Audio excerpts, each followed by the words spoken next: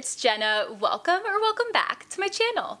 In today's video, we are going to be spending a day in the garden together. And I do just want to let you all know though that I am 100% a beginner.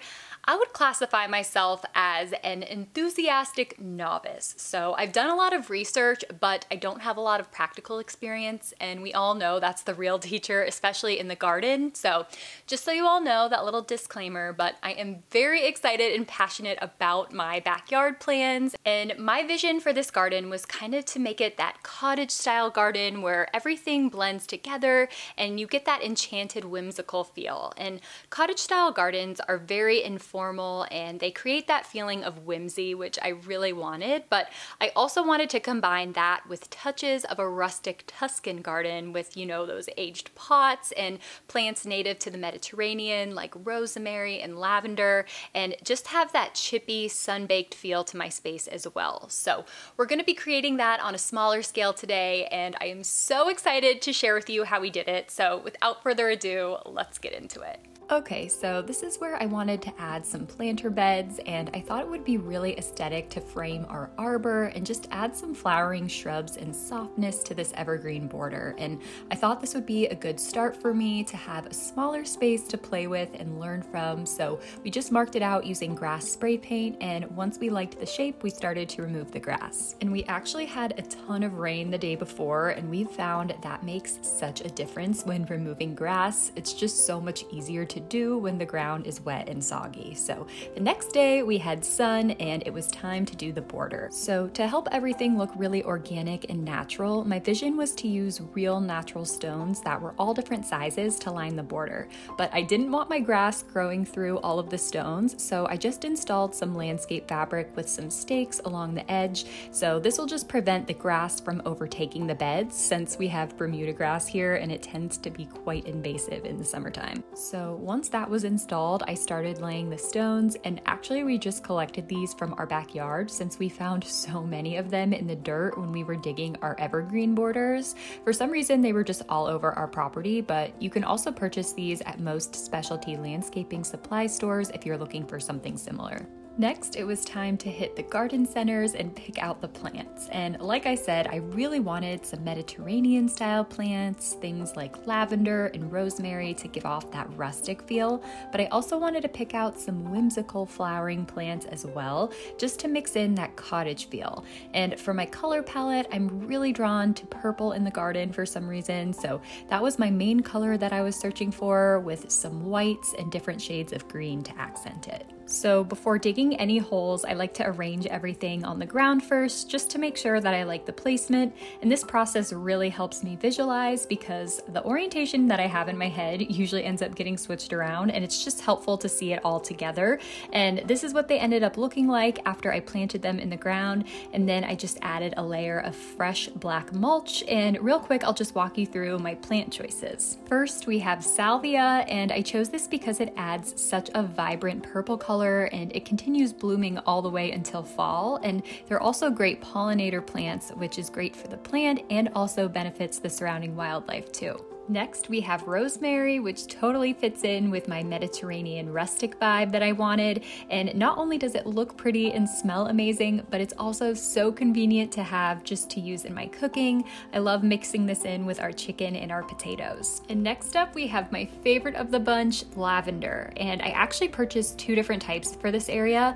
First, I got this Goodwin Creek gray lavender, and I bought this for its unique gray tone foliage. And when making a planter bed, it's really visually pleasing to have different shades of green, so I just put this one right in the middle so it would add a pop of contrast. And next we have my favorite, the English lavender, and this is known to be the most fragrant and the most hardy of all the lavender types, and I planted this specifically so I could harvest it. And you want to harvest it right before it starts flowering, like this one is starting to. And my goal was to make lavender syrups for coffee and dried lavender scented eye masks and pillows. So I just just kind of watch them and gather little clippings when they're ready, and I'll just make little tiny bundles and hang them upside down in our linen closet to dry. You want to find a cool, dry space to dry them, and sometimes I'll open up the door every other day to get some airflow in there, but I know these bundles aren't very big or anything, and my plants are just still young, but I'm having fun experimenting. So while we were on vacation in Nantucket last summer, we went on the Sconset Bluff Trail, and one of the homes had these stunning grasses mixed in with lavender, and I was obsessed. I loved the graceful movement of these and the wind and the contrast that it gave to all of the greenery, so that is why I added these feather grass plants. These will bloom in the summer with those gorgeous tan grasses, but this is considered an invasive plant, so I just bought one and we will kind of monitor it and see how it goes. And then lastly, we have the Shasta Daisy, and I bought these because we have so much purple and I just wanted to break that up with something white while keeping that wildflower-like feel. And these are supposed to bloom from early summer all the way through fall, which is amazing. And as you can see, they're already blooming like crazy, and we have so many more new ones already coming up. So definitely love how this planter bed turned out, and I'm really excited to watch it grow. All right, so now that I've shown you all the installation of my planter beds, I kind of just wanted to walk you through my gardening routine and how I maintenance everything, and we're also going to be planting a couple of fun things in containers as well.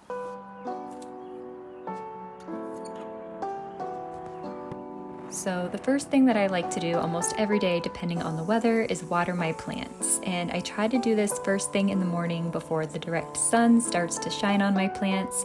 This way the plant is hydrated for the full day of hot sun, since this part of my yard gets about 10 hours of sun a day.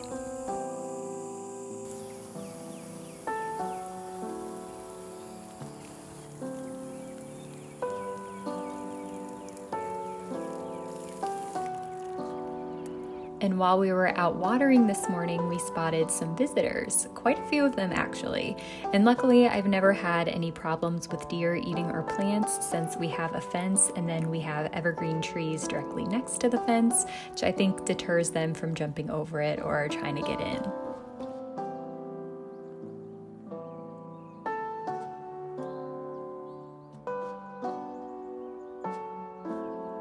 Another thing I tried to do early in the morning is get some weeding in, and it is so much easier to pull weeds when the ground is damp with dew versus when the soil has been dried by the sun. And this weeder has truly been a game changer. It makes this chore so easy and honestly is kind of satisfying to do.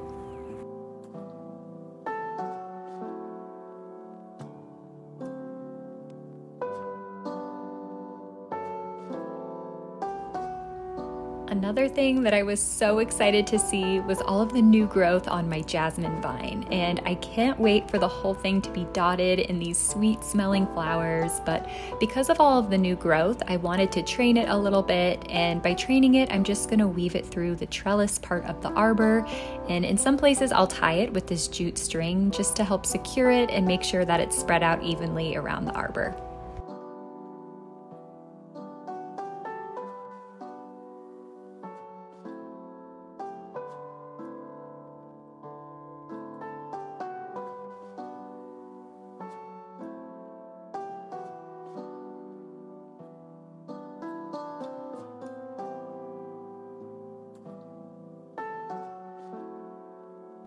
Another thing that I like to do regularly in the garden is deadhead my plants, and one that regularly needs it is this butterfly blue pincushion flower. And it's actually called a pincushion flower because when the flower dies and shrivels up, it resembles a pincushion. How cute is that?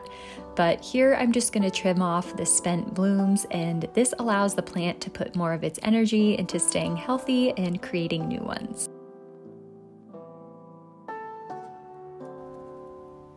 I just like to take a walk around my garden and keep an eye on everything, and I'll remove any dead or dry leaves and flowers. And here's actually an example of a salvia branch that I cut back that's already sending up its new blooms.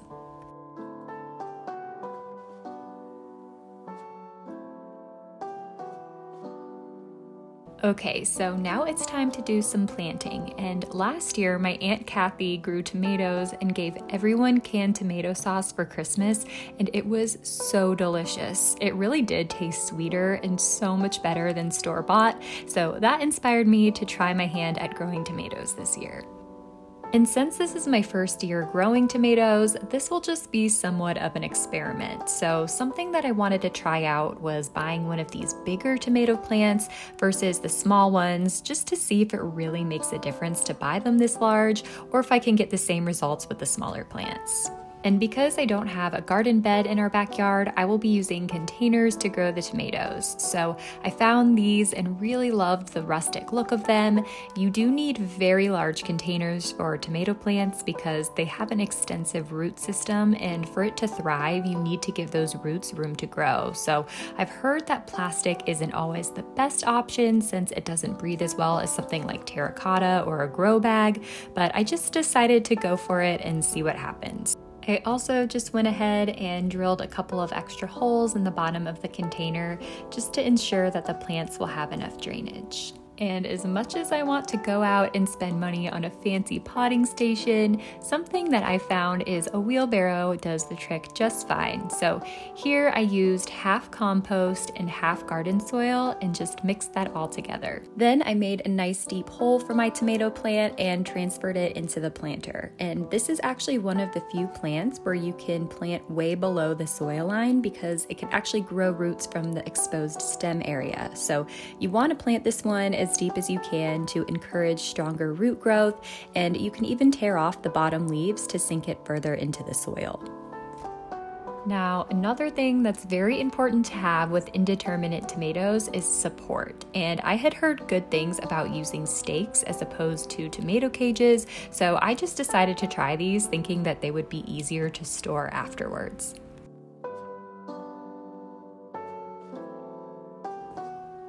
I also used some of the jute cord that I used on my trellis to tie the plant to the stake so it would be nice and supported as it grows.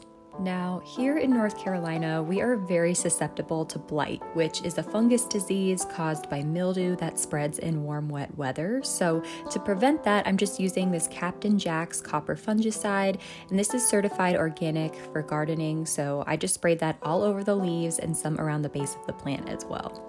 Now, another disease that tomatoes are susceptible to is blossom end rot, which is usually caused by a lack of calcium. So to give my plant extra calcium, I'm using this bone meal, and my aunt also told me that crushed up eggshells work great too. So just something to help prevent that and be proactive.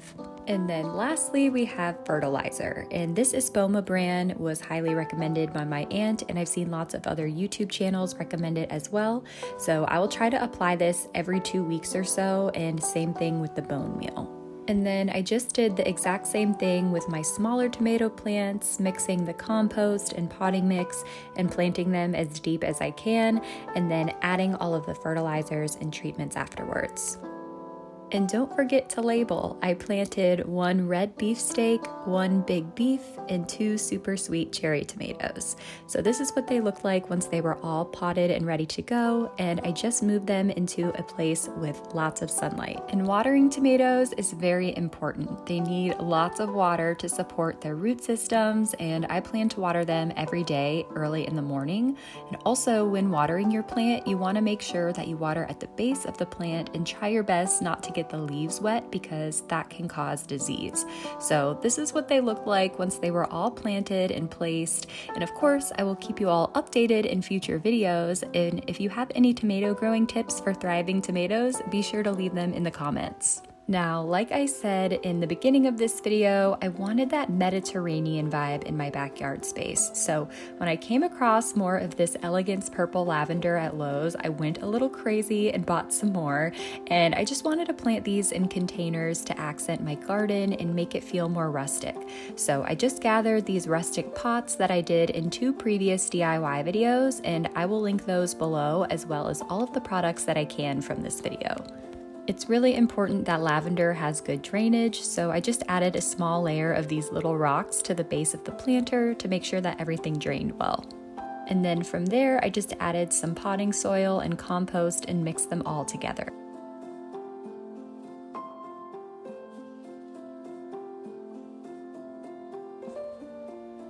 Now, to improve airflow and drainage, I just added some builder's sand to my soil since lavender typically thrives in sandy, chalky soil.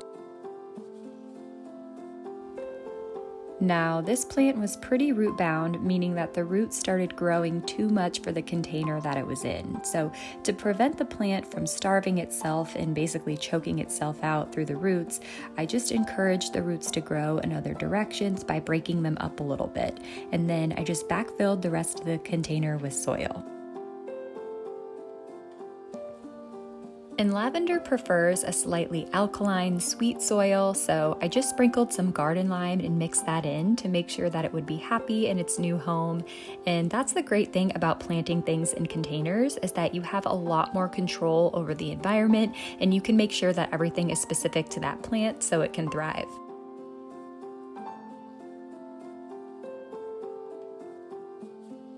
So I just used these to frame our arbor and add some extra visual interest to our planter bed area and just give it that little rustic exclamation point. Now, established lavender is very drought tolerant, but I found that it does benefit from frequent watering while it's getting established. So I'll come out here usually and give it a drink every other day or every day, depending on how it's looking. And we do have ours in full sun, so they do tend to get quite thirsty. And then to balance it out, I also planted this one in a rustic pot that I found at the Home Depot. And I just love how by placing these here, it added that rustic Tuscan charm to my garden. And I absolutely love how this little area turned out, and I can't wait to watch everything grow in full and tall.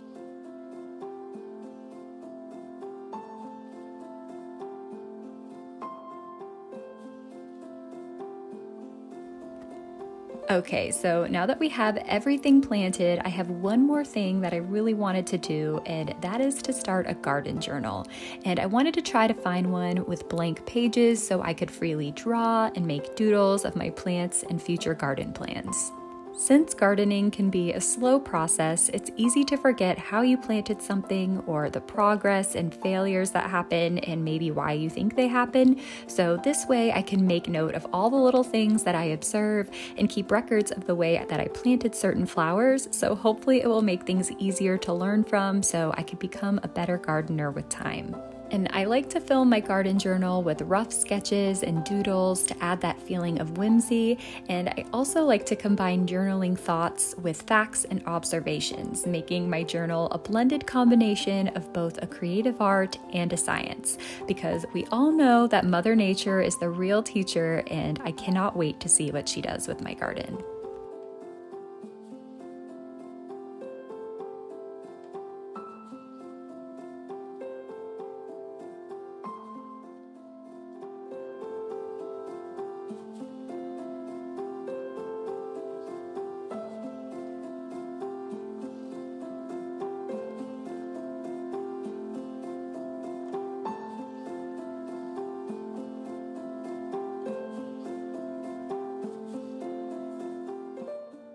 All right, everyone, that about wraps up this video. I hope that you enjoyed seeing my gardening video. If you did, please give this video a thumbs up because this one was definitely a labor of love for me. So it would really mean a lot if you could give this video a like and leave me a comment letting me know your thoughts. You know, do you want to see more gardening content, or should I stick to just decorating the inside of my home? Let me know below. And I just want to thank you all so much for watching this video. I hope you have a fabulous week, and I will see you all in my next one.